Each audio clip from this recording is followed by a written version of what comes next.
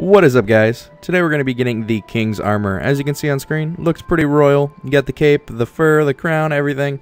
Like a king. Pretty sweet. And to get this, we actually have to kill King Vendrick. You know where he is if you've come across him. He's part of the main storyline. You don't actually have to kill him to complete the game, but you have to have passed him.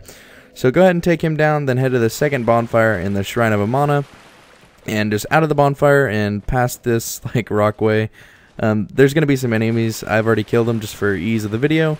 Just go through the water here, and you see the second pile of rocks. We're just going to be heading over off to this side. And there's a path. It's kind of difficult to see. I don't know if like you have to be close to it or it's just the angle of the water. But there it is. And if you see off in the distance, there's some roots. We're going to be going over there. And to open this door behind these roots, you need to have killed King Vendrick and be human. So make sure you have used a human effigy and turned human. And just chop these roots through and open the door.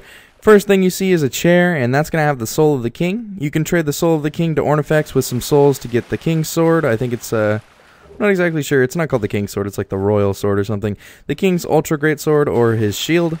And we're going to be heading up this path, a left from the chair. And at the top, there's going to be a chest. Open the chest, and inside is the king's armor. Now, I'll throw it on screen one more time, the armor. You can see it one more time. And I just wanted to say thanks for watching the video, guys. Subscribe for more Dark Souls content, and that has been it.